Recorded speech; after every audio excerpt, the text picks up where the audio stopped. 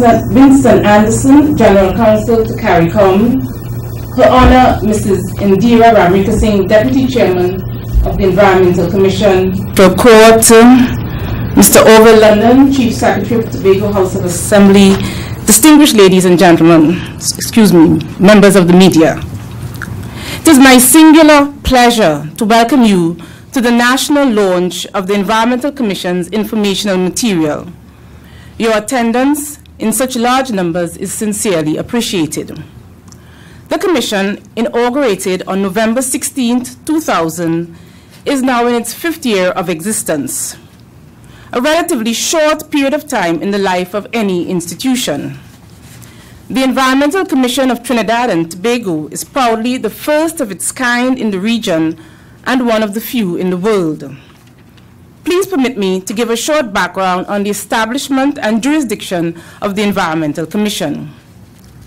The Environmental Commission is a superior court of record established by the Environmental Management Act 2000. The Commission has an official seal that shall be judicially noticed and has, in addition to the jurisdiction and powers conferred upon it by the Act of 2000, all the powers inherent in a superior court of record. The Commission has the power to enforce its own judgments and orders, and the same power to commit for contempt as the High Court of Justice. The Act provides that the Commission consists of a chairman, a deputy chairman, and 4 commissioners. His Excellency, the President of the Republic of Trinidad and Tobago, appoints a chairman and deputy chairman who are required to be attorneys at law of at least 10 years standing. He also appoints the other commissioners who are appointed from among such persons as appear to the President to be qualified by virtue of their knowledge of or experience in environmental issues, engineering, the natural sciences, or the social sciences. The Commission has the power to hear and determine a number of matters provided for under the Act of 2000, which include, among other things, the jurisdiction to hear and determine appeals from decisions or actions of the Environmental Management Authority, more popularly called the EMA, applications by the EMA for the enforcement of any consent agreement or any final administrative order, and complaints brought by a private party against any other person for a claimed violation of an environmental requirement. These complaints are known as direct private party actions. In addition to its adjudicatory powers, the Commission has been given the power to resolve disputes using alternative dispute resolution, ADR. The ADR process selected by the Commission for resolution of disputes is mediation. Mediation is a non-adversarial process where the parties in dispute are encouraged to negotiate a settlement of their dispute with the assistance of a third-party neutral, the mediator. Members of the Commission conduct mediations. In keeping with its status as a superior court of record, the Commission's work is supported by the registry, whose head is the registrar. The registrar of the Commission is an attorney at law appointed by the Judicial and Legal Service Commission. The Commission's registrar is Mrs. Nicole Ramcharan Ramdas. I trust that my short lecture on the establishment and jurisdiction of this institution has assisted you in recognizing and understanding that the Environmental Commission is a court of law.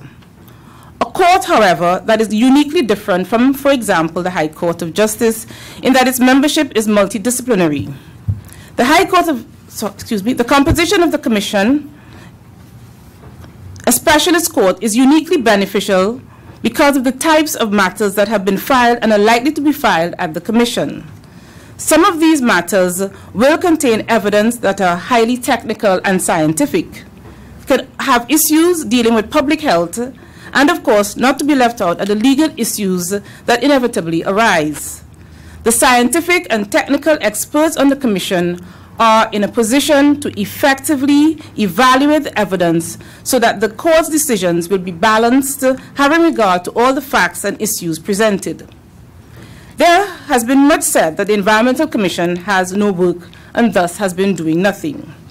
You may well ask, what has the Commission been doing? The Commission has been working. The court uses case flow management techniques and thus does not measure its work by the number of trials. The Commission, without trial, has settled most of the matters which have come to the court in mediation. Mediated matters tend not to make legal news. I'm happy to report that there are no part-heard matters before the Commission. However, it is true that the court is greatly unused. The Commission is a creature of statute with a limited jurisdiction. Consequently, the Commission's jurisdiction and the caseload are dependent on the written laws conveying jurisdiction upon it.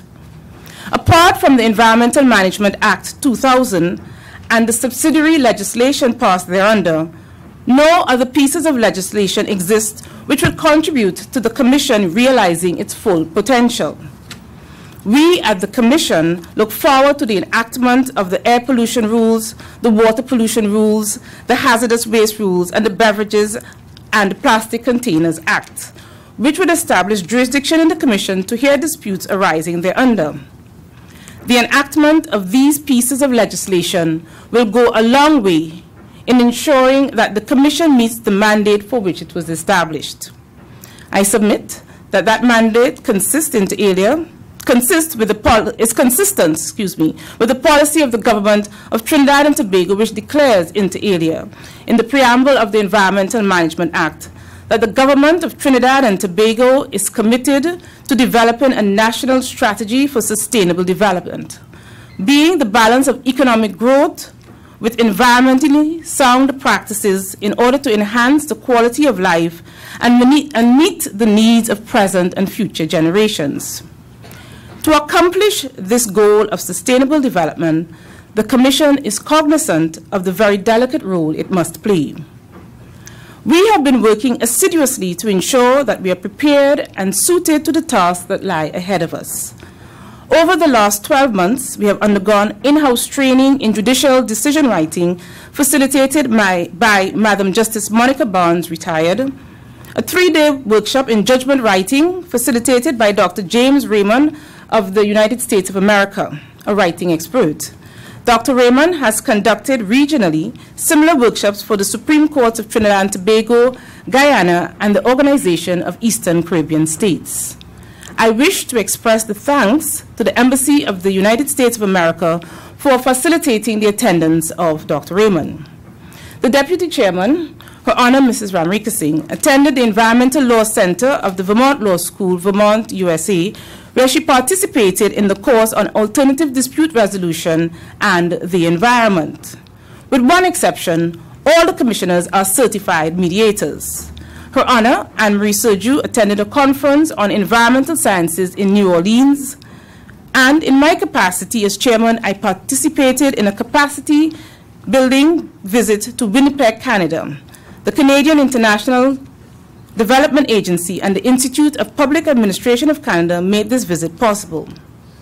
We at the Commission are mindful of the fact that we perform judicial duties and therefore embarked upon the task of drafting a code of conduct which, though non-binding, will inform the manner in which we conduct ourselves as members of the Environmental Commission. Training was not limited to the Commission's members but extended to its staff, who participated in a 4-day workshop hosted by DRA Consulting on professionalism in the workplace. A code of conduct was also prepared and adopted by the staff. Everyone at the Commission is mindful of his or her responsibility as a member of a superior court of record and staff of such a court that he or she has pledged him or herself to a higher standard of behavior and performance. While we are poised and ready to discharge our responsibilities, we have, however, recognized that the Environmental Commission is a little-known institution in Trinidad and Tobago. In a bid to enlighten members of the public about the existence and jurisdiction of the Commission, over the last year, we invited various stakeholders to meet with us. These meetings were fruitful. We nonetheless acknowledge that that approach was limited and that there was a need for a higher level of visibility for the Commission. There are members of the public who may have heard of the Commission, but many of them are of the view that it is either the Environmental Management Authority or a department of the EME, or even a department of the Ministry of Public Utilities and the Environment. We have even heard ourselves being described as a board of directors. We are constantly placed in a position of having to explain who we are and what we do, and that the Commission is a court of law whose decisions can be appealed to the Court of Appeal. It is against this background that we decided that we needed to undertake a concerted public education initiative. To this end, we have produced a series of brochures and booklets, and I will name them: a guide to the Environmental Commission of Trinidad and Tobago, a guide to applications for deferment of decisions made by the Environmental Management Authority, a guide to appeals against decisions of the Environmental Management Authority, a guide to instituting civil action, that is direct private party action, against other persons for violation of environmental requirements, and the two booklets, a guide to hearings of matters arising under the Environmental Management Act, and a guide to mediation at the Environmental Commission. I'm pleased to report that these brochures and booklets will soon be available in Spanish. As I pointed out earlier, the Environmental Commission of Trinidad and Tobago is the first of its kind in the region and one of the few in the world. Consequently, we thought it important to develop a website so that national, regional, and international recourse can be had on the operations of the Environmental Commission of Trinidad and Tobago. We have targeted the medium of television to enlighten the population of our existence and jurisdiction. To this end, the Government Information Services has facilitated the production of an info video on the Commission. Finally, the Commission, wishing to symbolize what we stand for, commissioned and approved a logo, the Environmental Scales of Justice, which will be our mark. It is our intent, through the informational material being launched today, to raise the level of consciousness about the existence, role, jurisdiction, and powers of the Environmental Commission. I wish to recommend that it will go a long way in assisting the public to appreciate the nature and jurisdiction of the institution if there were a name change to the Environmental Court. The institution is still in its infancy. Now is the time to set things right, to set things straight and get them right. A change in the name from Environmental Commission to Environmental Court will go a long way in the eyes of members of the public in their appreciation of the fact that we are a court, an institution to which they can have recourse. At this juncture, I would like to introduce to you the members of the Environmental Commission. If you will stand, Her Honor, Mrs. Indira Ramrikasing is the Deputy Chairman. Her Honor, Dr. Judith Gobin is the Environmental Scientist on the Commission. His Honor, Dr. Eugene Laurent is the Environmental Health Specialist. And Her Honor, Ms. Anne-Marie Serju is Environmental and Industrial Chemist on the Commission.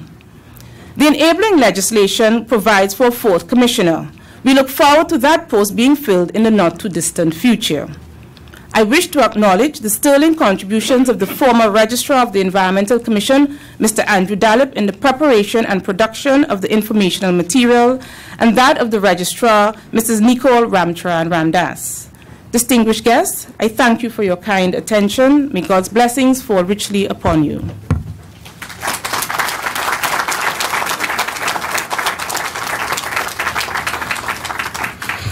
Thank you, Ms. Paul. Ladies and gentlemen, we have with us today Dr. Winston Anderson, the General Counsel to CARICOM.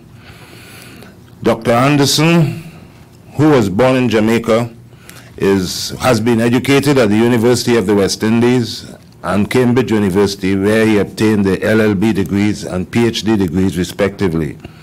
He became a member of the Honorable Society of Lincoln's Inn in 1988 and was called to the bar in Barbados in 1994.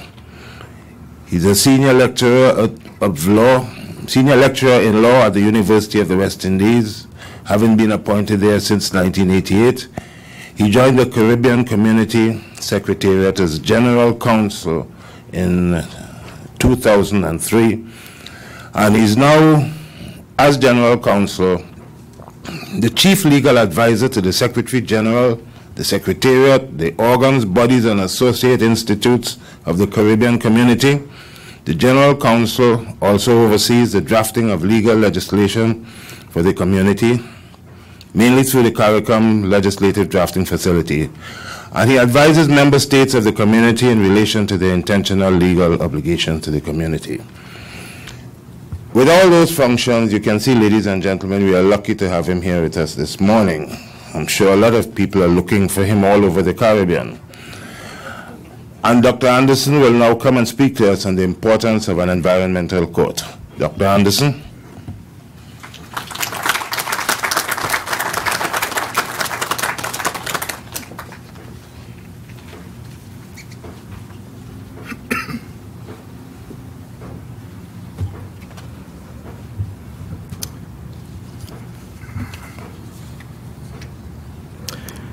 Mr. Master of Ceremonies, Your Honor, Dr. Eugene Laurent,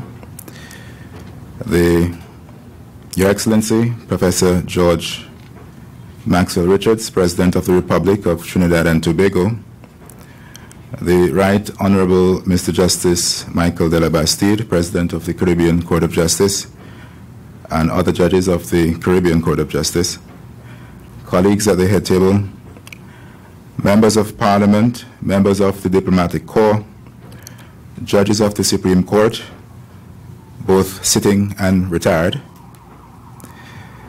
members of the Environmental Commission, chairman of the Tax Appeal Board, honorable members of the Industrial Court, Mr. Orville London, Chief Secretary of the Tobago House of Assembly, mayors and chairmen of local government bodies, distinguished ladies and gentlemen, members of the media. Good morning.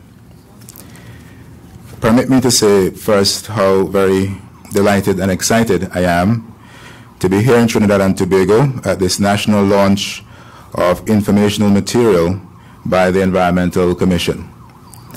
The Secretary General of the Caribbean Community, His Excellency Edwin Carrington, a son of the soil here, has asked that I convey his personal regards to you, Mr. President, and also his best wishes to the organizers and participants for a successful launch. It gives me great pleasure to make these brief remarks in Port of Spain on the importance of the Environmental Court, because in my view, Trinidad and Tobago could reasonably lay claims to being the home of environmental law in the Caribbean. After all, it was here in Port of Spain in 1989, over 15 years ago, that CARICOM convened the first ministerial meeting on the environment that produced the Port of Spain Accord. Like the launch this morning, a primary objective of that conference was to increase appreciation of the significance of the issues and needs relevant to the management and protection of the Caribbean environment. The conference identified priority areas and problems and agreed that one of the strategic approaches to their solution was the development of legislative frameworks adequate to the requirements of sound environmental management.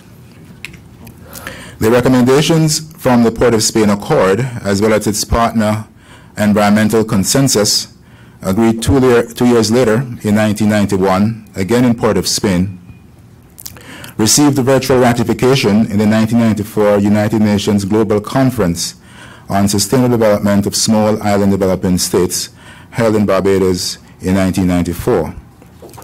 This conference, which adopted the Barbados Declaration and Program of Action, was in turn reaffirmed in a recently held Mauritius conference, January 2005.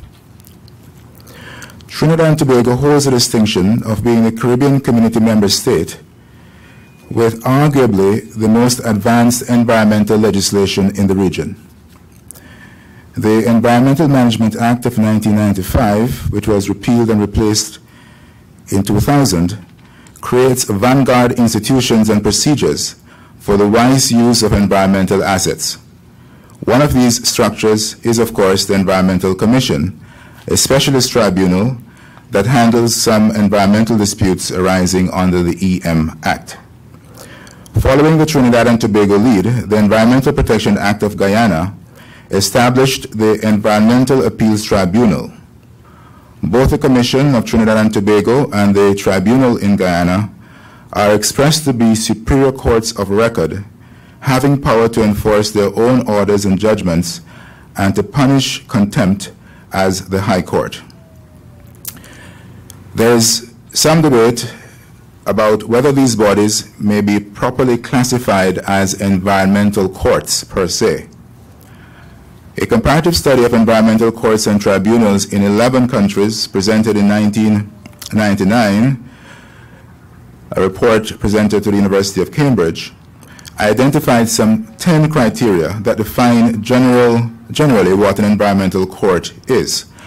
And I think it is fair to say, without going into the details, that both the Environmental Commission of Trinidad and Tobago and the Environmental Appeals Tribunal of Guyana manifest several of these characteristics.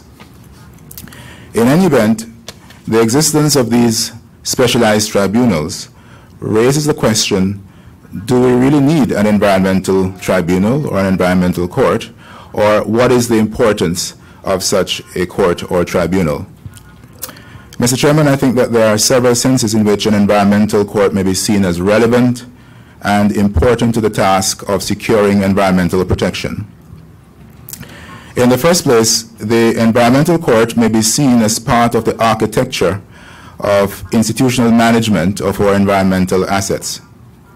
In a sense, it completes the institutional arrangements for environmental management.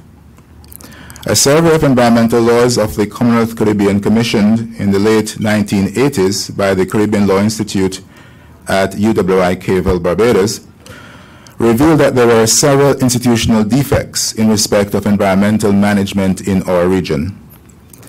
Since the publication of that survey in 1991, significant efforts have been made to redress the problem by creating lead environmental agencies having administrative or executive powers and functions.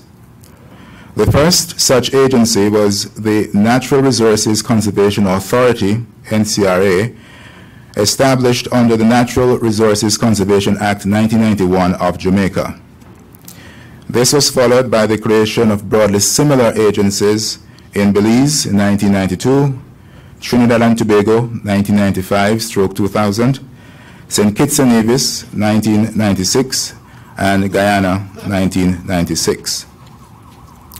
An essential purpose of this legislation was to overcome the traditional fragmentation in environmental regulation by institutionalizing broad-based environmental management. In the words of the Jamaican legislation, the environmental agency was to take such steps as are necessary for the effective management of the physical environment so as to ensure the conservation, protection, and proper use of its natural resources. Apart from the administrative agencies, modern environmental legislation also make provision for financial institutions necessary to support environmental management. And this provision is made through the establishment of environmental trust funds. Resources come into the funds from subventions from government, money is collected by administrative agencies as fees, payment for services rendered, grants from foreign governments and international organizations, loans from local or foreign lenders, endowments, and private contributions. The resources of the funds are, generally speaking, exempt from taxes and must be used to fund the operations of the administrative body. The judicial arrangements form the third pillar of the institutional arrangements. A major criticism of the pre-1990 regime was that judges were not always attuned to environmental concerns, that they sometimes took the environment for granted and did not provide adequate relief in respect of environmental damage. The post-1990 environmental legislation thus creates judicial bodies for environmental adjudication in Trinidad and Tobago and in Guyana. The legislative scheme suggests that these environmental tribunals are specialist courts and as such have specialist tools to oversee the efficient management of the environment. Accordingly, environmental tribunals oversee the award of permits to undertake development or licenses to discharge pollutants, and they ensure that such conditions are attached as may be necessary to enforce broad environmental standards. Infractions may result in revocation, termination, or suspension of the license or permit. In this way, the Environmental Tribunal exercises regulatory control over economic activity. Mr. Chairman, environmental tribunals may also be seen as providing the forum where environmental considerations are properly and sufficiently taken into account in the decision-making process. As I hinted before, a perception exists, whether real or imagined, that many of our judges place a higher value on economic development than on environmental protection. This perception has been strengthened by several environmental law decisions. The anecdotal reports of the undisguised anger of a Trinidad and Tobago magistrate when asked to try a man for contravention of the Wild Birds Protection Act. The magistrate said, anecdotally, that the undercrime that this gentleman was accused of was, quote, trying to feed his family. The fact that the first 3 attempts by Caribbean nationals to have the courts review official decisions that allegedly caused unlawful harm to the environment were dismissed on the procedural and technical ground that the applicants lacked standing.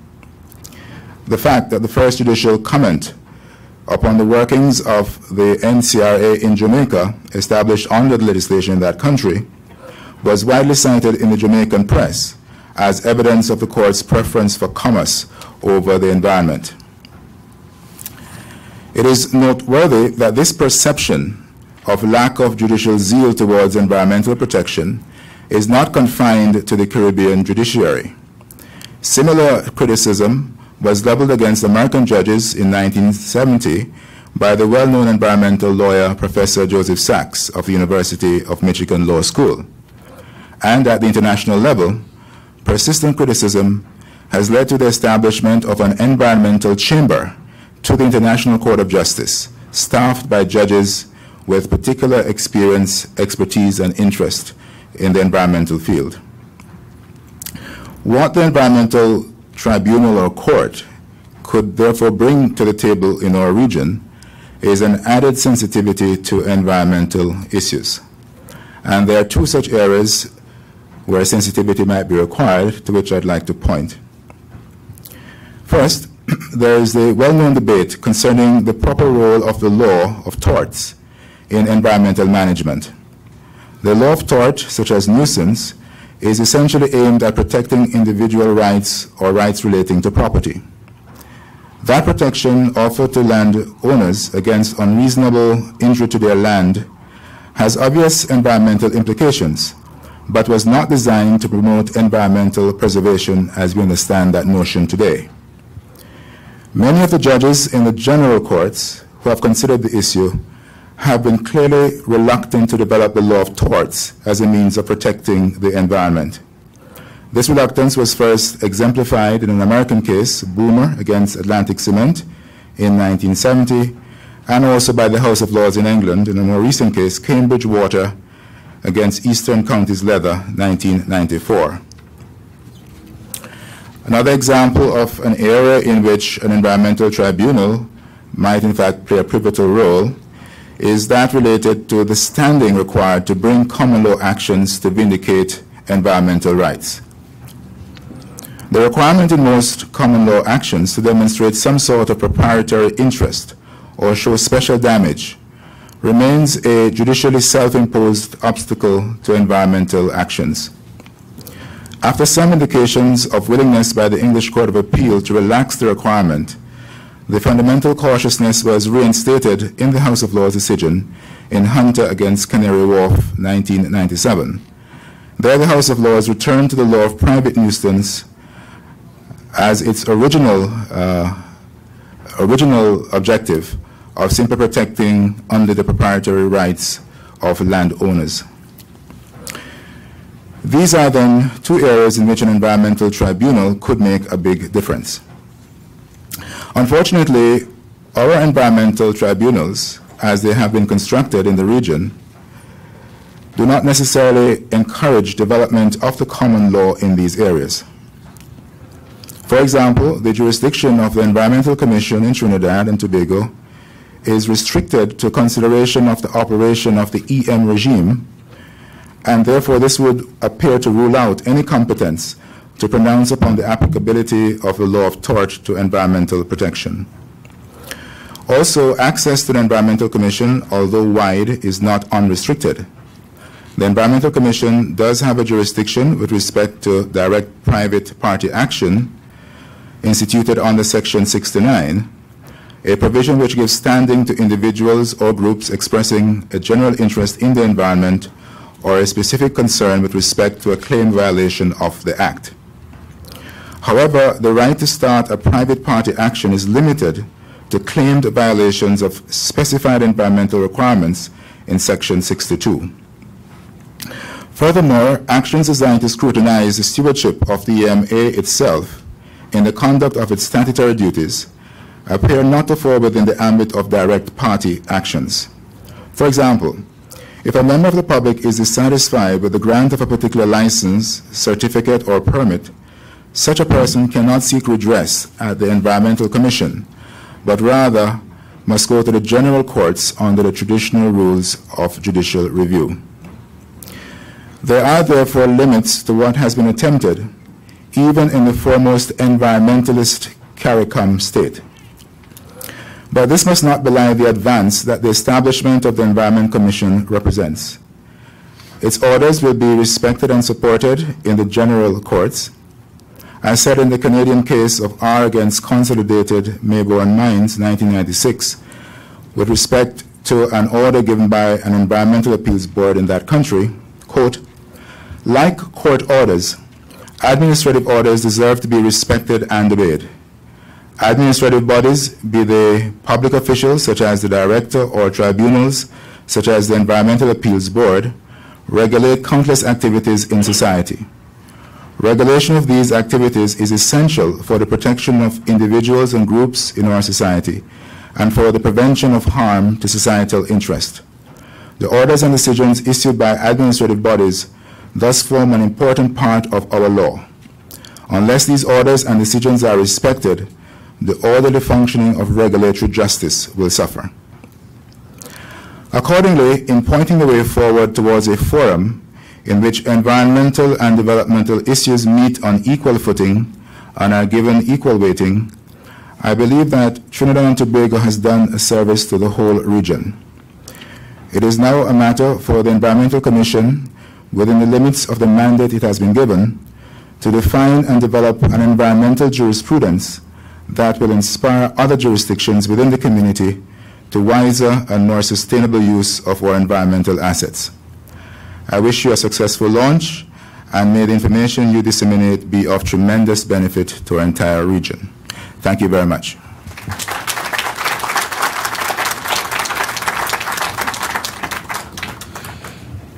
Thank you, Dr. Anderson. Ladies and gentlemen, we are now going to hear an address from Mr. Martin Daley, SC. If I were to go through Mr. Daley's profile, I would have to be listed as having given an address today. So suffice it to say that Mr. Daley has been a senior counsel in Trinidad and Tobago since 1979, having been appointed one at the age of 35, which we think is a record for the Caribbean. He's a senior partner of the firm of Daley and Partners. He's a member of several boards. He has been an independent senator in the government of Trinidad and Tobago, and he has served as a temporary judge in the High Court. He's a weekly columnist in one of our weekend newspapers. Ladies and gentlemen, I'd like to invite Mr. Daley to the podium to let us know, to give us his opinion of the role of the Environmental Commission in the administration of justice in Trinidad and Tobago. Mr. Daley.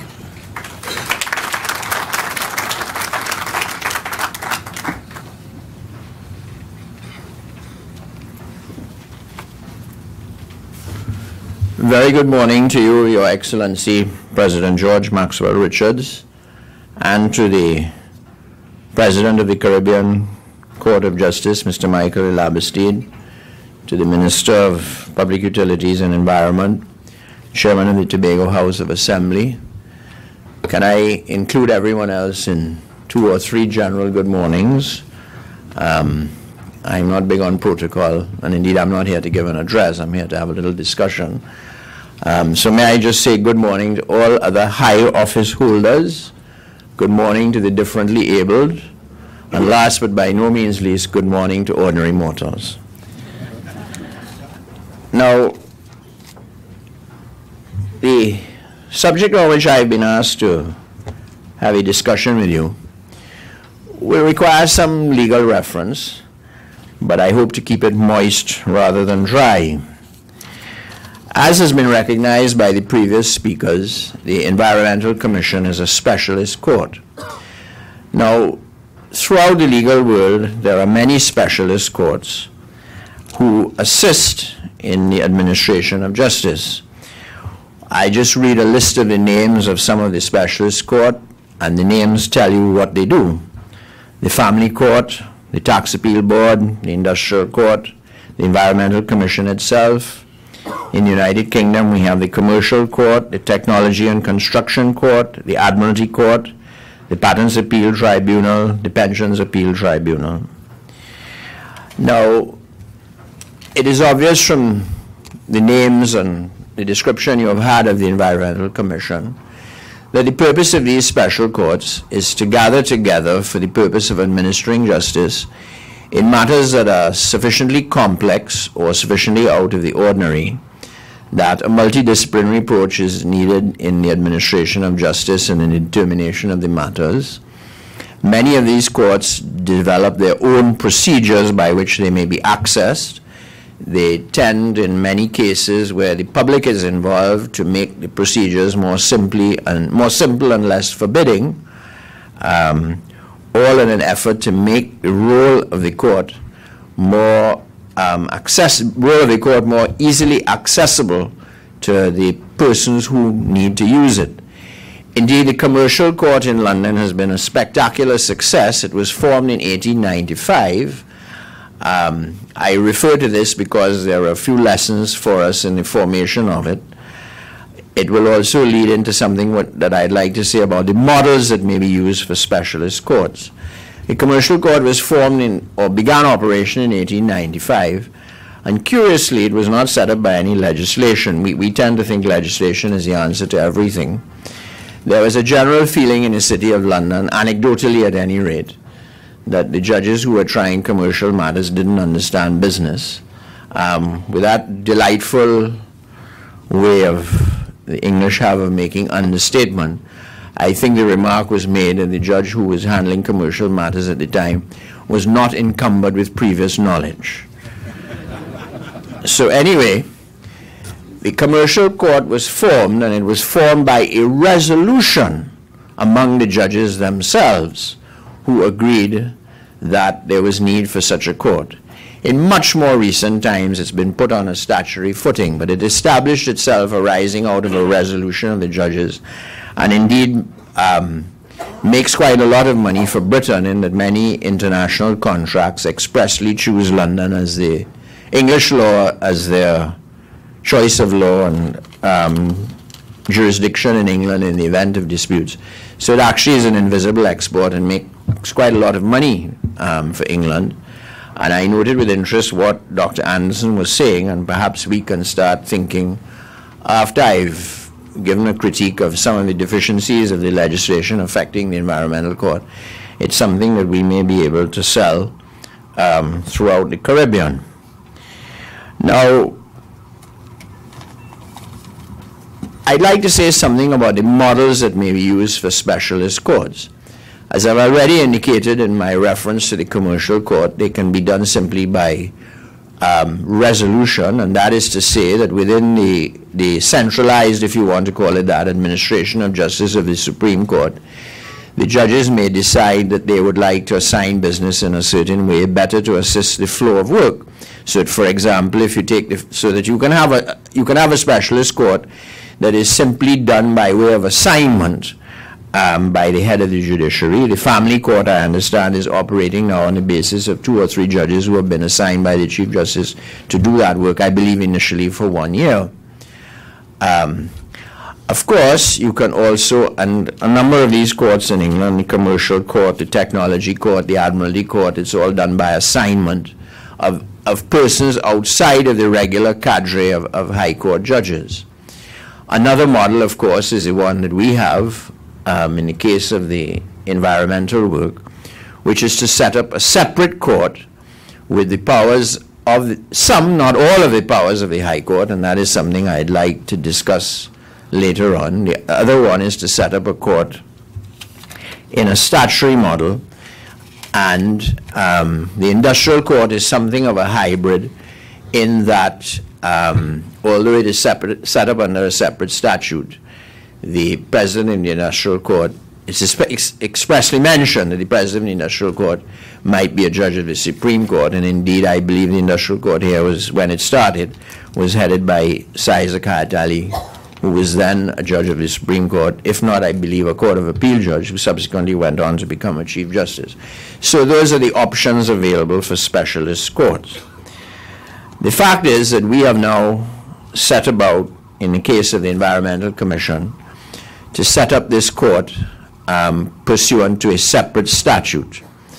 I just pointed out that there are other ways of doing it, because one of the things that concerns me about all of the specialist tribunals in Trinidad and Tobago, including the Environmental Commission, is even though they are legislated to be superior courts of record, in fact, there are features of, and they're supposed to be similar to the High Court, there are features of the High Court that are singularly lacking from their legislation, and I'll return to those. And that is one of the problems of a statutory model. And I'm going to suggest in the end that all of these specialist tribunals, including the Environmental Commission, suffer from what seems to be a generalized fear of the legislators in really making a superior court of record a proper High Court instead of a 2/3 of a High Court, a half a High Court, a 3/4 High Court, a 7/8 High Court, and we'll see some examples. And I think that is one of the difficulties that the Environmental Commission will labor under as it seeks to do its work. Now, and I generally do not believe, so that the role of the Environmental Commission is, as I've indicated, to assist in the general administration of justice, and to do so by reference to a jurisprudence and a procedure of its own which it will develop within the confines of the means by which it is set up. Turning specifically now to the Environmental Commission, the point has already been made that there are limitations in its jurisdiction, and I'm going to deal with a few of those and to show how those limitations in jurisdiction prevent it from being a full assistance in the administration of justice. What I would suggest, to save me having to be a boring lawyer and refer to section this and section that, is I'd like to suggest that in the fullness of time, everyone might look at some of these brochures that are in the package that you have been given. I picked 3 of them out because they will assist me in what I would like to discuss this morning. One is a guide to appeals against decisions of the Environmental Authority. One is a guide to instituting civil actions, direct private party actions against other persons for violations of environmental requirements, and the other is applications for deferment of decisions made by the Environmental Management Authority. And that, in essence, summarizes for you both the original jurisdiction as well as the appellate jurisdiction of the Environmental Commission.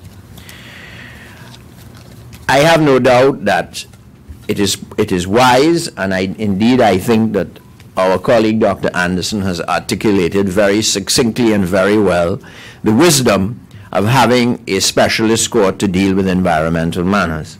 It's not simply the fact that you will have a multidisciplinary approach as a result of the qualification of its members.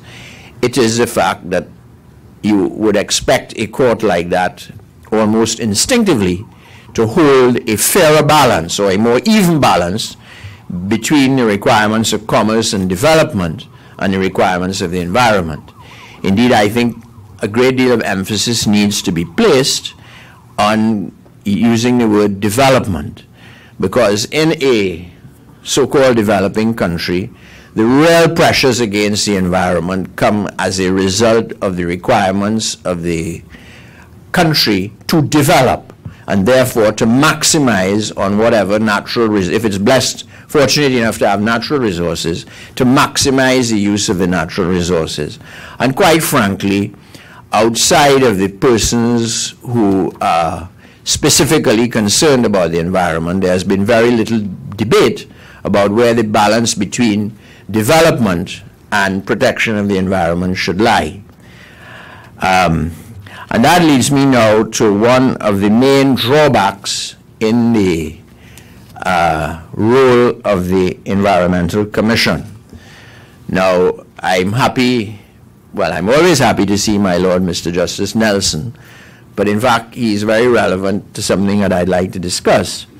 Dr. Moore indicated, when he was discussing the Environmental Court, that one of the limitations of the jurisdiction of the Environmental Commission was that persons who, I'm not using his exact words, persons who were aggrieved by decisions of the Environmental Authority had limited access to the Environmental Commission and did not appear to have access through the direct party action route, which you will see set out in this brochure.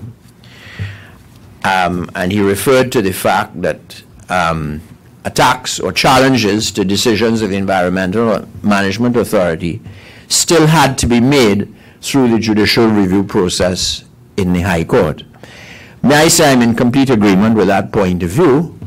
My agreement with that point of view was firmly and robustly tested by my Lord Mr. Justice Nelson in a case that was done in the Court of Appeal recently and actually will be is on for trial in the Privy Council in, I think it's May, the middle of May this year. And I think that if that view is right, I think that is a matter that needs to be urgently examined. I do not believe that the Environmental Commission will be able properly to carry out its role to assist in the administration of justice if challenges to what the EMA has done in the course of granting a CEC cannot be made to the Environmental Commission. And it appears to me, and I am fortified by what has been said by Dr. Anderson, that this is so. And so I am recommending that the jurisdiction section of the Environmental Management Act that deals with what the Environmental Commission can and cannot do be amended as a matter of urgency to provide for a general right of appeal to the Environmental Commission by persons aggrieved by a decision of the Environmental Management Authority. It appears to me, although I must say that my Lord Mr. Justice Nelson expressly reserved his position on the matter, it appears to me that the rights of appeal that are at present contained in the Environmental Act, that rights of appeal to the Commission are worded in such a way that an ordinary person or a person aggrieved by what a decision of the Environmental Management Authority cannot actually go to the Environmental Commission and is driven to go to the High Court. Now, that is also relevant in the overall context of specialist tribunals, simply because interest groups and environmental groups generally are generally intimidated by High Court proceedings. They generally don't have the money for High Court proceedings. And it would be far better if the disputes that those groups had with the Environmental Management Authority were refereed or arbitrated or mediated by a specialist tribunal containing a multidisciplinary approach. That is not to say that our judges will not do an excellent job in judicial review proceedings, but it simply isn't appropriate given the broader questions that arise in decisions of the Environmental Management Authority. And certainly, there is a very compelling need to have persons other than lawyers or persons other than judges looking at the issues that arise when the Environmental Management Authority grants a certificate of environmental clearance. So that is something that I believe needs to be dealt with as a matter of urgency. Because at very least the position is doubtful and it ought to be cleared up. Now, another matter which I would like to mention, I'm afraid I'm an intensely practical person, so I'm not likely to cite judgments and high pronouncements of judges. Another matter that needs to be carefully considered in relation to this commission is that it does, even in the matters over which it has jurisdiction, it is dealing with big money and big ticket items and the big issue of the balance between development and environment protection. And it does not seem to me appropriate that the members of the commission, and I agree that the name should be changed to a court to avoid any doubt, it does not seem to me appropriate that the members of the commission should hold short-term appointments.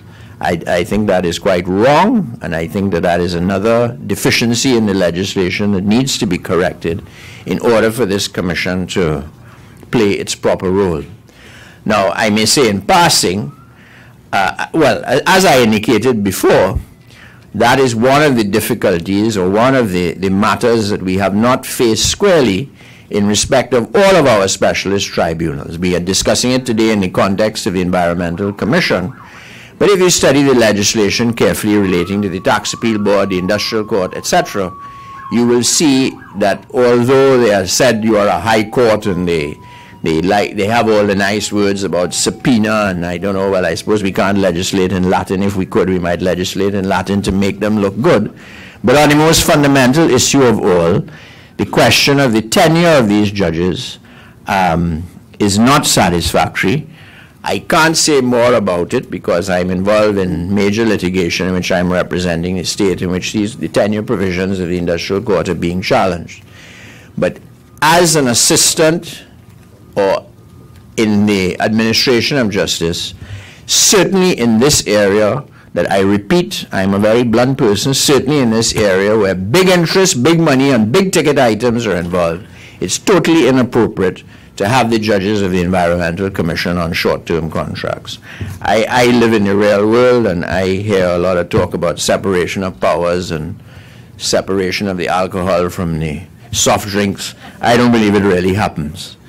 So I think that is something that needs to be looked at in the context of the role of the Environmental Commission in the administration of justice. Now, the last point which I would like to deal with is that I think it's very important that I think something very important was said by Her Honor Ms. Sandra Paul. I heard her say that yes, they have been busy, and she listed some of the things they have been busy doing, unfortunately, because of the deficiencies in the legislation. The two major pieces of litigation that have arisen out of development in this country have had to go to the High Court and have not gone to the Commission, and that's what they should have been busy doing. And they are passive bystanders in that, and I've indicated why that is wrong. But I did notice with interest the list of other things that they have been doing, and she mentioned the fact that the Environmental Commission had a stakeholders meeting. And this was music to my ears because, and of course, when I received, well, let me say why it's music to my ears first, and then I'll make the apology. Because in many of the specialist courts in some of the bigger countries, they have users groups. And that means that the administration of justice is not on a head table. I saw, and you notice I didn't do it, I so dislike saying members of the head table, and that's why I include ordinary mortals in my good mornings. I so dislike the idea that in modern times the court is up here and the people who are using it are down there. And it's long been recognized that for courts to function properly and to continue to have legitimacy and credibility, they must be responsive to the needs of the users. So I congratulate you, Madam, for having had a stakeholders meeting. Referring again to the Commercial Court in London, because it's such an outstanding international success, there is actually a Commercial Court Users Committee which has an input into what is done and so on. And I think that is very important, again, in the context of the types of matters with which the Environmental Commission must deal. So to summarize the role of the Environmental Commission as I see it, I agree with Dr. Anderson that it is very much a step in a progressive direction.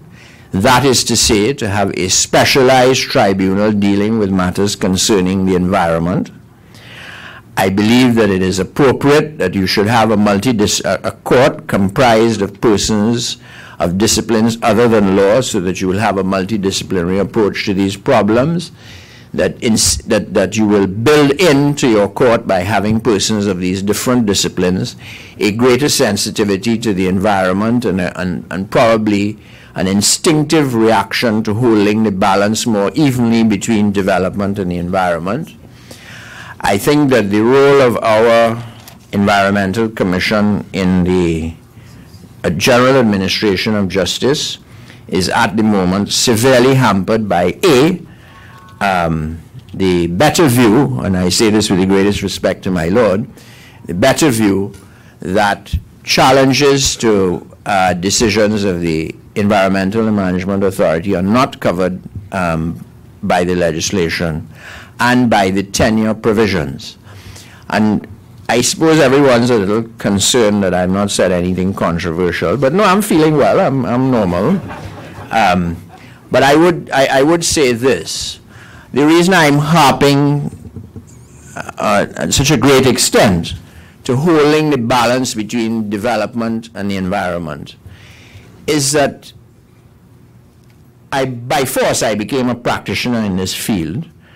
And you know, it is quite clear to me that there is a tremendous paradox or tension in the whole question of environmental law and legislation. Because those who control our economic destiny, at least those who control it from abroad, come from countries that insist that if they are going to do business with Trinidad, countries like Trinidad and Tobago, there must be environmental legislation.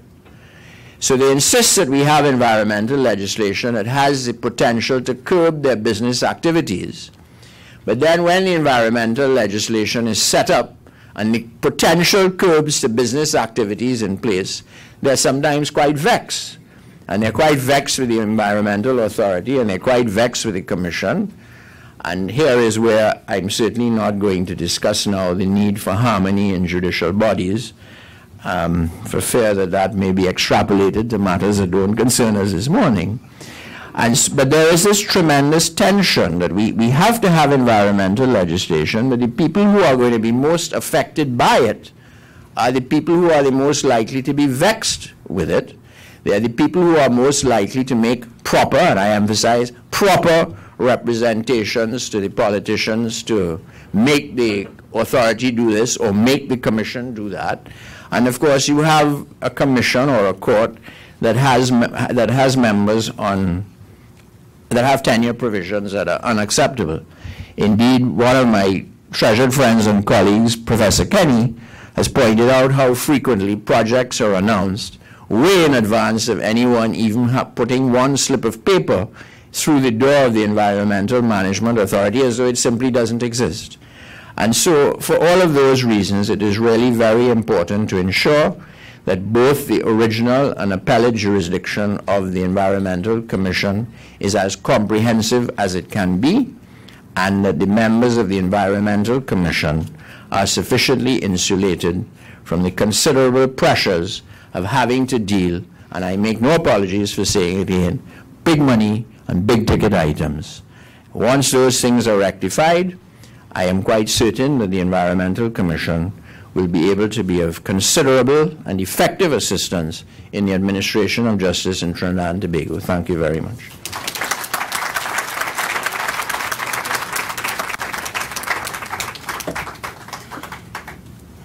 Thank you, Mr. Daley. I'm sure several people are grateful to you for coming out in the open and say what they've been shoo-shooing about for several decades. And I do not necessarily include myself in that group, ladies and gentlemen. And ladies and gentlemen, as you're aware, the Environmental Commission falls under the umbrella of the Ministry of Public Utilities and the Environment. As a result, I will now ask the Honorable Penelope Beckles, Minister in that ministry, to address us.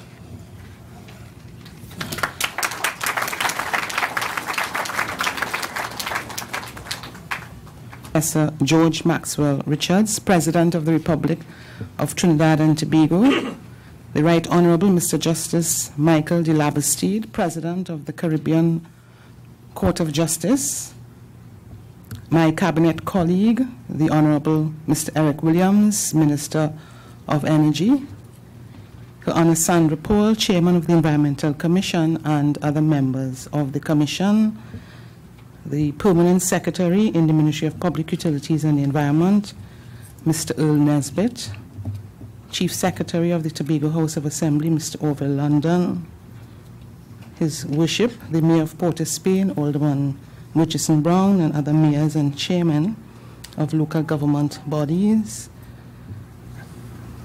members of a legal fraternity, distinguished ladies and gentlemen, members of the media, good morning. Since I started my ministerial portfolio almost 3 years ago, I've never had the feeling of being in a court except this morning. And in a sense, I probably wish I was, so that I could apply for an adjournment either from Mr. de Labastide or Lord Nelson, so I can have the opportunity to respond to Senior Counsel Martin Daley. Unfortunately, I have no such opportunity. But I want to thank him for all his suggestions and recommendations, which I'm sure he knows that I will give great consideration. As the Minister with responsibility for the environment, it is a great pleasure to be here to make some brief remarks on the occasion of the launch of the Environmental Commission's informational material. I'm sure that we all agree that proper management of the natural environment of Trinidad and Tobago is vital to our overall socio-economic growth and the health of our citizens. The environment impinges on every aspect of our lives, from the quality of the air we breathe to the water we drink. In this regard, sustainable development, encompassing the protection and conservation of the environment, continues to be a major plank of the Government of the Republic of Trinidad and Tobago's long-term strategic plan of attaining developed country status by the year 2020. To this end, the Ministry has sought to put in place an appropriate institutional and legal framework for the protection of the environment. The enactment of the Environmental Management Act, which established the Environmental Management Authority in 1995, and the Environmental Management Commission, which became operational in 2000, are just two examples of the many initiatives in the areas of policy development, legislation, and institution building. The enactment of the Environmental Management Act provided the basis for the introduction of an orderly regime for the administration of over 100 pieces of legislation relating to the environment. The Environmental Management Authority has responsibility to coordinate, facilitate, and oversee execution of an effective environmental regulatory program to promote public awareness and develop an effective environmental regulatory program.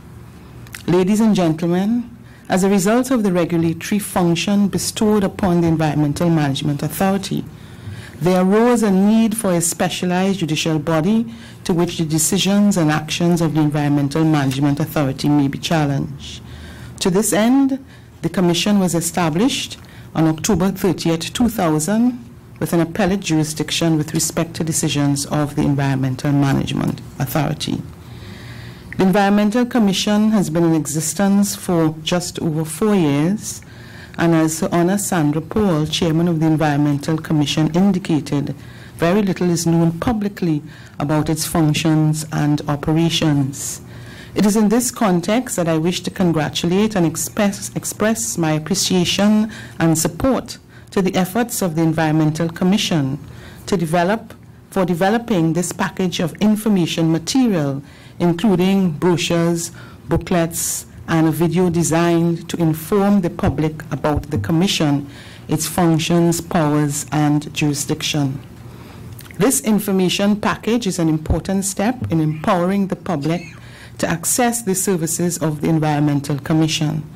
In this regard, I am especially pleased with today's launch as an initiative which is intended to improve the provision of service to the public of Trinidad and Tobago in respect of the environment. This focus on quality services is the goal of the Ministry of Public Utilities and the Environment and is integral to our own strategic direction, and I am pleased to be here today to endorse similar initiatives of the Environmental Commission, which is a key partner of the Ministry in the protection of the environment. In fact, I would like to take this opportunity to briefly share with you the legislative agenda of the Ministry as it relates to the environment, which impacts on the jurisdiction of the Commission, which may provide some additional insight into the services of the Commission. The Commission exercises appellate jurisdiction as conferred upon it by the Environmental Management Act, including subsidiary legislation under the Act. The subsidiary legislation that has been enacted to date under the Act includes, among other things, the Certificate of Environmental Clearance Rules 2001, the Certificate of Environmental Clearance Fees and Charges Regulations 2001, the Certificate of Environmental Clearance, the Noise Pollution Rules, 2001, the Noise Pollution Control Regulations 2001, the Environmental Sensitive Areas Rules 2001, the Environmental Sensitive Rules 2001. Ladies and gentlemen, although the subsidiary legislation under the Environmental Management Act that has been enacted provides for the protection of certain aspects of the environment in a fairly comprehensive manner, there are still some critical gaps. Some of the priority areas for the Ministry relate to water and air pollution and non-hazardous and hazardous waste management. These pieces of legislation, which include the water pollution, air pollution rules, and the beverage container deposit bill, will be brought before the Parliament once the National Environmental Policy, which is currently being revised, is itself laid before the Parliament. The process of revising the policy is well advanced and is expected that it would be laid in the Parliament shortly, as it is required that the environmental policy be reviewed every 5 years, the last review having taken place some 6 years ago. The dynamism in the development of the legislative framework related to the environment makes the launch of the Environmental Commission information package all the more important and timely, and also emphasizes the need for more and more continuously upgraded information to be made available to the public of Trinidad and Tobago with respect to laws pertaining to the environment. In closing, I therefore again extend my congratulations to the Environmental Commission and thank them for their commitment in playing this important role in public education and awareness on environmental matters. I wish you every success in this public information initiative. Thank you.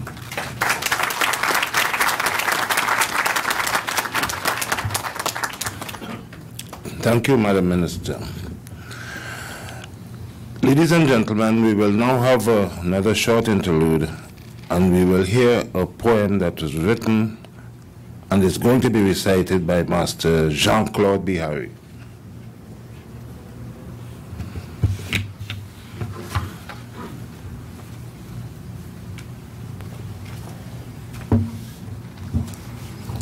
His Excellency, Professor George Maxwell Richards, President of the Republic of Trinidad and Tobago, other distinguished guests, ladies and gentlemen, good morning. My name is Jean-Claude Dimitri Bihari from Presentation College Iguanas, and today I'll be reading to you my first place essay in the Inter-American Water Day 2004 competition. Water and Disasters, Both Friend and Foe. Last May, I visited my pen friend Vishnu in Jamalpur, a small agricultural village in the state of Bihar in eastern India. Vishnu made life on the bank of a stream south of the Ganges River seem filled with escapade, adventure, and beauty, interrupted with tragedy, hardship, and desolation. He had given magnificent sketches of Jamalpur, where water supported the pristine forests and wildlife. Water was used for transport, food production, and income, and for domestic purposes. He had also given catastrophic reports of destruction and water-related disasters such as droughts and floods. Enthusiasm and excitement filled me as Vishnu and his uncle Rupal greeted me in Calcutta. We journeyed to the impressive Ganges, where we boarded a small boat. The river was used for transport, communication, and trade with surrounding villages. Farmers were seen transporting produce to sell in Bangladesh. Additionally, the water played an essential role in producing food and providing income. Some farmers were irrigating their crops, while others provided water for their livestock. Many people were also seen fishing and hunting. 2 kilometers along a tributary, the boat ran aground in the receding waters, and we were obliged to walk to the village. Here, water was used for domestic purposes and sanitation, sometimes adversely affecting the health of the villagers. Women were seen transporting buckets of water, which they boiled and used for drinking, bathing, and cooking. The village was situated against a backdrop of lush forests, abundant with activity. It consisted of 90 ajuppas precariously perched on the bank of the river. Some villagers were seen bathing in the small pools, while others washed dishes and clothes. 5 weeks' vacation had passed, when several children died from cholera after drinking contaminated water, and the villagers became fidgety. It was 3 months now that no rain had fallen, and the pools in the river nearby were dry. Every day we trekked several kilometers seeking our friend water. It was the worst drought experienced, and there was an exodus of most villagers and livestock downriver. Without water, the trees became bare, the ground parched, and the landscape littered with dying livestock and crops. The situation became intolerable, and the remaining villagers decided to leave the following day. That morning, I was awakened by the cracking sound of thunder as streaks of lightning illuminated our thatched roof. Then, the annual monsoon rains came and hammered our hut unceremoniously. The river swelled with muddied water, and we were forced to seek shelter uphill. The force of the water eroded the soil and removed crop remains. Vishnu's father and other men returned to the village to retrieve and rescue the livestock. Then, the earth trembled and screamed as she gave way. A terrible landslide removed the entire village, and the river consumed it. We looked in disbelief as the men and livestock perished in a terrible mudslide. After the rain subsided, the entire valley was silenced. We were subsequently rescued by a helicopter. Like hollow logs, we sat and stared down at the abyss of death and wreckage caused by the landslide and flood. Furthermore, the negative environmental impact and devastation caused by soil erosion, landslides, and deposition of silt on the fragile ecosystems was a horrendous sight. Our companion, that once provided excellent health, food production, and income, was now transformed into an opponent, imposing unrelenting fury and destruction. In Jamalpur, water-related disasters such as periodic droughts, annual floods, and landslides inflict havoc and ruin. Conversely, the same water is intrinsic for the support of all life and activity. Water in disasters is your worst enemy and your best friend. Thank you.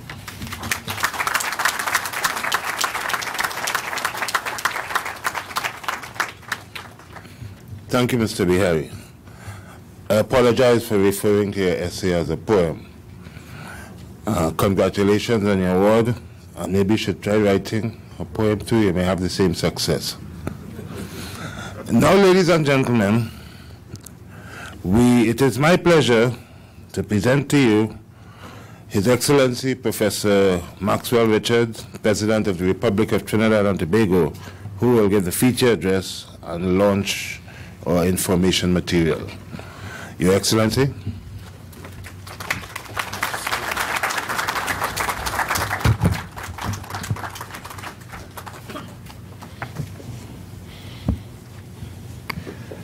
Thank you very much, Master of Ceremonies.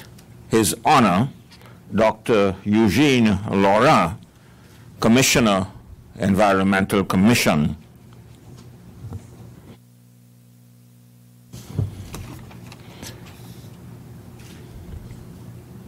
The Right Honorable Justice Michael de Labastide, President of the Caribbean Court of Justice, and Justice Ralston Nelson of that court. The Honorable Penelope Beckles, Minister of Public Utilities and the Environment, other members of the Cabinet and of the Parliament, Her Honor Sandra Paul, Chairman of the Environmental Commission, Her Honor Indira Ramrekasing, Deputy Chairman of that Commission, as well as other members of the Commission, judges of the Supreme Court, members of the Industrial Court, members of the Diplomatic Corps, Mr. Martin Daley, SC, Dr. Winston Anderson, General Counsel to CARICOM, the Honorable Orville London, Chief Secretary of the Tobago House of Assembly, and Your Worships, the mayors of the municipalities of Port of Spain, Chaguanas, and Arima, members of the media, other distinguished ladies and gentlemen. I am delighted to be present at this gathering and to speak on what I regard as an important matter. Today, however, I speak not only on issues involving the environment, but comment on one positive development. I therefore refer to the decision by the Environmental Commission to educate the public on the role of the Commission, on its particular role in dealing with the many challenges affecting our environment by way of the publication of a number of brochures and a videotape, and to deal with the legislative aspects of environmental management. As you know, the Commission has prepared a variety of well-designed and readable brochures, and I have gleaned considerable amount of information from them. The Commission, a superior court of record, was, as you have heard, established under the Environmental Management Act of 2000 with a mandate to consider and adjudicate on appeals against decisions made by the Environmental Management Authority, and also to deal with a variety of related issues. In my view, and I'm strengthened in this view by Mr. Daley, there is now a clear need to revisit the provisions of this Constitution and to strengthen them.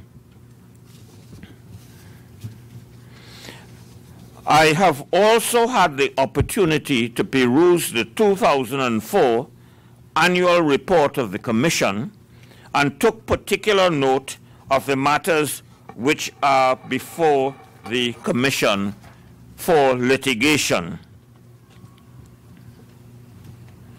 Deeply interested as I am in the many ecological challenges facing our small island state, I was heartened by the fairness of the various decisions.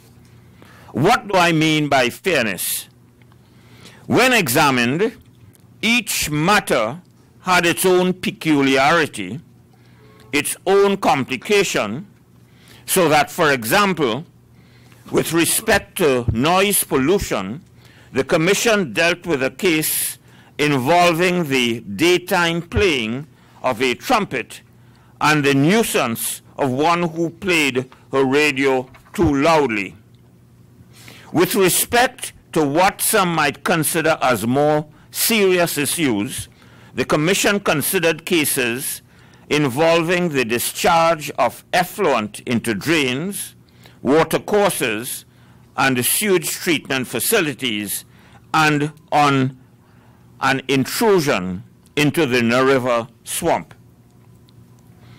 The Commission, in my opinion, considered each case as being of equal importance, and whereas all the evidence I have are the summaries in the appendix, I have concluded from a layman's point of view that the Commission's approach to its work has been commendable.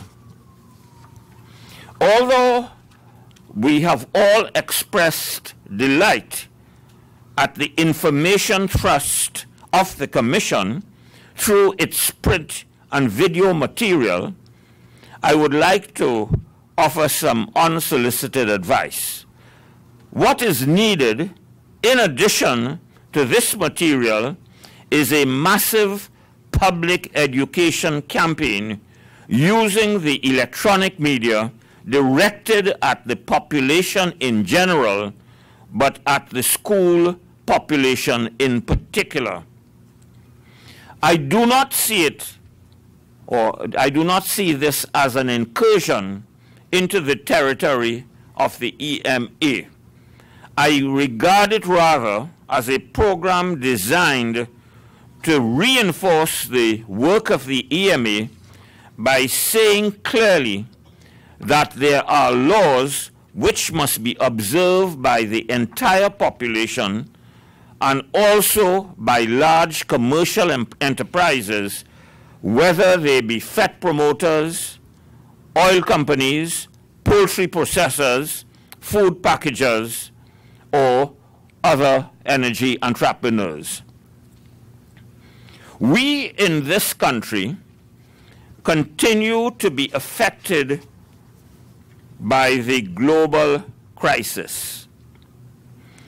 In an address which I delivered to some Rotarians in October of 2003, I posited that climate change will impact on Trinidad and Tobago in 4 ways: rising ambient temperature, sea level rise, severe climate change, and other extreme events.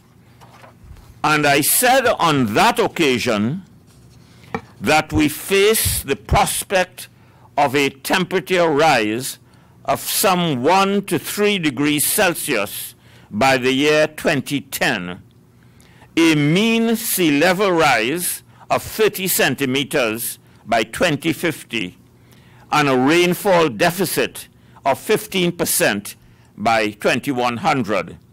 And this was based on the best available scientific data at that time. However, this prediction was grossly underestimated with regard to temperature rise. Scientists have recently reported that as at the end of last year, 2004, there was already an increase of 1 degree Celsius, which resulted in a significant melting of ice caps and the breakaway of large areas of ice in Antarctica. One area is said to be larger than the island of Manhattan.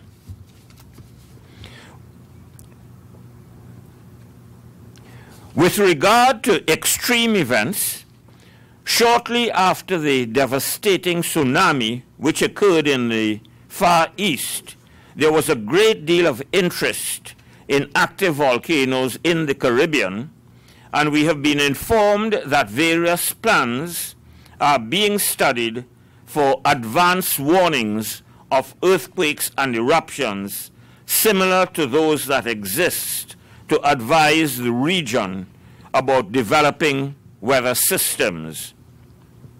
Of course, the question that arises is, having been warned of an approaching tsunami, what can we in fact do? The prospect of advising those who live or work on flat ground to move quickly to higher areas is terrifying and would hardly provide solutions. The most critical environmental problem that confronts the international community today is climate change resulting from global warming caused by excessive carbon dioxide emissions from the burning of fossil fuels. There is now irrefutable scientific evidence of the link between CO2 emissions and global temperature rise and the change in other climatic conditions consequent upon this. There is a growing number of climate scientists who associate climate change with abnormal and disastrous weather events, as for example, excessive precipitation. Though these events are often referred to as acts of God, it is clear that they are actually acts of man. In the name of economic development, man has been abusing the environment in a profound way since the end of the Second World War. But because of its resilience, it has absorbed the abuse. But with the environment, like the abused wife, there comes a time when she can take it no more and she retaliates. The environment has in fact begun to rebel, and it did so with a vengeance recently in the Far East and closer home in Guyana and Venezuela. Trinidad and Tobago has been spared the worst so far, but disaster lurks as we enter the dry season and the vegetation of the northern range becomes tinder for those who callously set forest fires in their own selfish interest. The consequence will be even more landslides, soil erosion, and flooding. What we must do, ladies and gentlemen, is to recognize the fact that a lot can be done to prevent such catastrophic events. Consider, for example, the terrible landslides and flooding which occurred earlier this year in our country as a result of excessive rain. Could it be that the recent landslide episodes are an indication that those who have been espousing the theory that our northern range is in crisis are correct? To me, it is an enigma that there are so many groups in this country dealing with the environment, and it seems that so little is being achieved. Many of these organizations and agencies are associated with the Environmental Management Agency. And for example, we have the National Biodiversity Strategy and Action Plan, the Caribbean Planning for Adaptation to Global Climate Change, the Demerara Road Project, which deals specifically with lead pollution, the Community Outreach Program, the Cropper Foundation, People and the Northern Range, Friends of the Sea, the Trust for Sustainable Livelihoods, the Tropical Relief Foundation, Protectors of the Environment, Sandwatch, the Wildfowl Trust, and I am certain that this is not the entire list. Many of these organizations are associated with international bodies, and some are universally acclaimed for the work they have executed. There is also a green fund established under the Finance Act of 1987. This fund is intended to make grants to community groups and organizations primarily engaged in activity related to remediation, reforestation, and conservation. But this fund needs to be activated and disbursements made in line with its mandate. It seems to me, therefore, that the time has come to begin a massive reforestation program which will alleviate land slippage and contribute in part to a reduction in flooding. Another issue which continues to occupy my mind is this: has Trinidad and Tobago benefited in any way or made any changes as a result of participation and decisions at the Kyoto, Rio, and SIDS conferences? The answer is that we have not, primarily because of the reluctance of the developed countries to fund environmental action plans in the developing world. The North is blaming the overpopulated South for the global environmental crisis. The South is blaming over-industrialization in the North, so that the result is a stalemate. Some funding is provided by the Global Environmental Facility, administered here by the UNDP, but the North controls the purse strings, and the quantum of financial assistance is minuscule. At international conferences, Trinidad and Tobago's delegates must function with extreme skill. Although we belong to the South, in terms of the North-South divide in CO2 emissions, the country must manage carefully the question of pollution if we are not to be perceived as being in the camp of the North because of our very vibrant oil and gas economy. Trinidad and Tobago has made an outstanding contribution to the cause of small island developing states, the SIDS as they're called, who are especially vulnerable to sea level rise associated with global warming and climate change. In the preparatory meetings that preceded Rio, a former Minister of the Environment spearheaded the formation of the Association of Small Island States, AOSIS, and sowed the seeds for SIDS to be recognized as a special category of countries.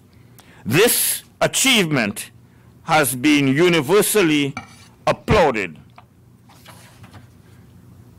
A national environmental action plan with a 10-year time frame was prepared under the auspices of the EMA in 1998 with World Bank funding. That plan was developed with wide stakeholder consultation, and we need now to pursue this plan vigorously.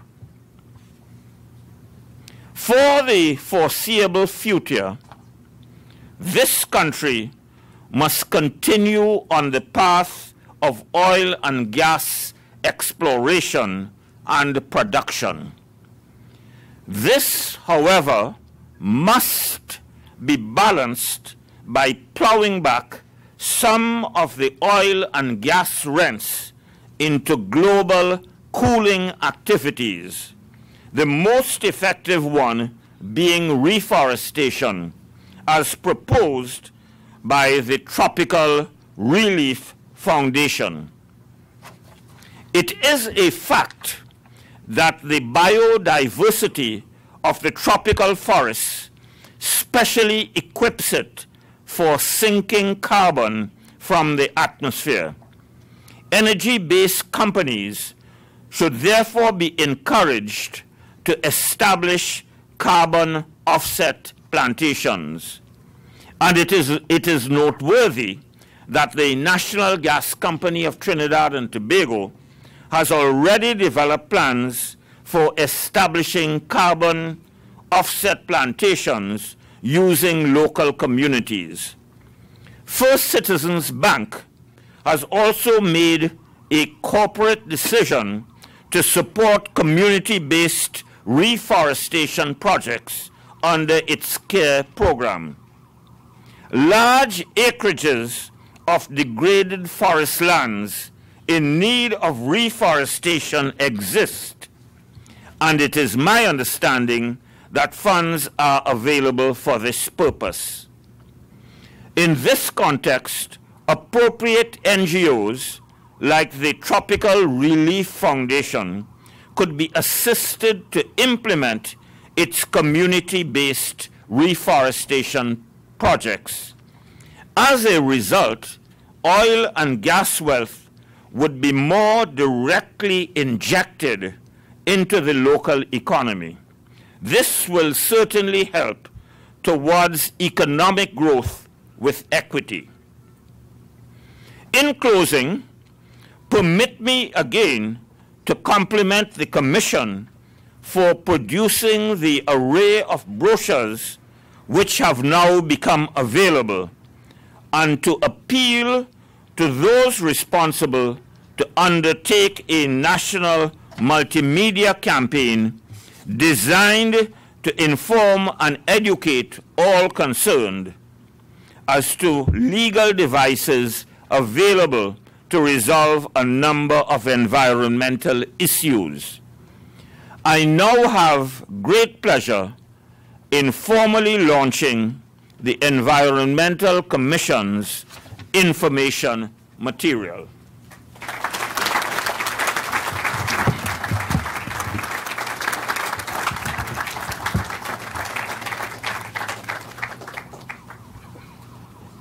Thank you, Your Excellency. I'm sure your advice will not fall on deaf ears.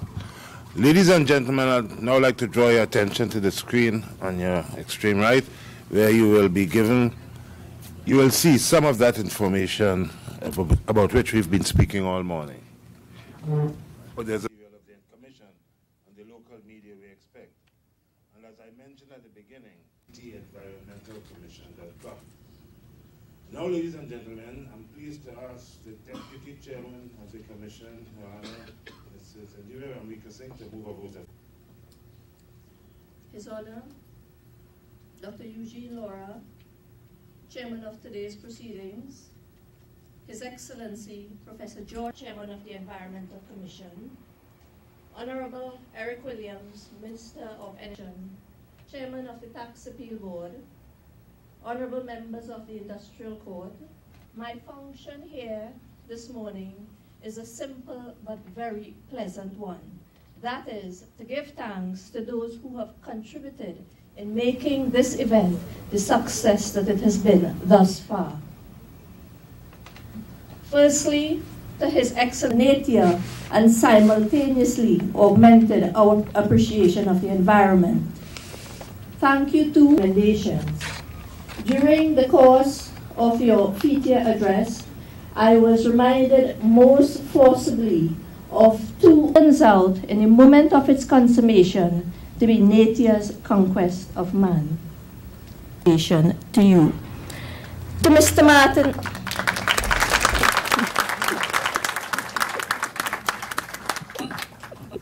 To Mr. Martin Daley, Senior Counsel, you have impressed upon us the role of an environmental court and the different models of such a specialized court. We have noted your comments too and will be bearing them in mind. Thank you so very much. To Mr. Anderson, you have highlighted the crucial importance of an environmental court in a developing country such as ours, and you have emphasized the possible reconciliation of sustainable development with economic advancement. Thank you very much. And may I say at this juncture, Dr. Anderson, that your book, The Law of Caribbean Pollution, has met high favor among students and staff in the United Kingdom. In fact, I myself have used it. To the Chairman of the Environmental Commission, thank you for your inspiring words. And they are but one example of the leadership that you have brought to the chairmanship of the Environmental Commission. To the Chairman of today's proceedings, you have done a wonderful job in navigating the ship during the course of the proceedings. To Keisha Codrington and to Master Jean-Claude Bihari, we thank you both for your superb renditions. You are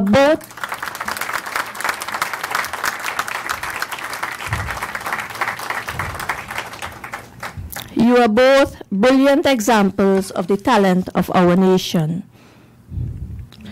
While the Honorable Sandra Paul has expressed gratitude to the past registrar and the existing registrar of the Environmental Commission, I think that it would be remiss of me not to re-emphasize their contribution to this event.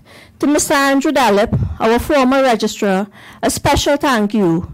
You most competently assisted in laying the foundation of this event, and you were instrumental in the preparation of the brochures here today.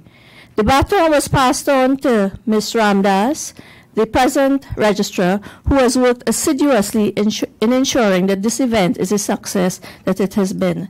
Thank you to both of you.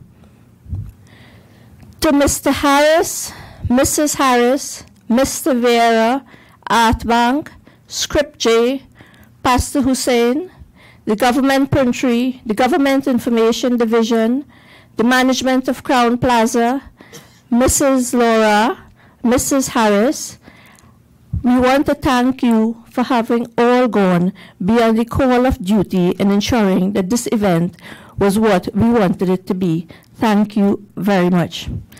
To the staff of the Environmental Commission, a special thank you. To all of you who worked day and night to ensure that this event was a success. You could not have done a better job. Thank you very much. The members of the media, thank you for attending and for your commitment to the environment. To the audience, none of this would have been possible without you. Thank you most sincerely for finding the time to be here. Our heartfelt appreciation. And last but not least, we thank God for His grace and blessings. If I have omitted to express words of thanks to anyone, it has not been intentional, and I ask that you pardon my omission. Thank you very much.